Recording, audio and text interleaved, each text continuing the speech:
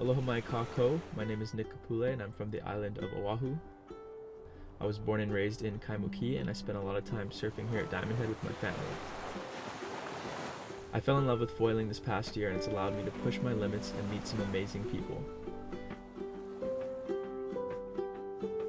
Living in Hawaii, people think the ocean separates us from each other.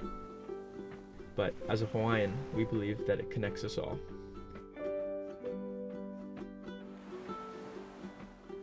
And the evolution of surfing is something I've always been fascinated by, and I hope to continue to grow and learn from the ocean.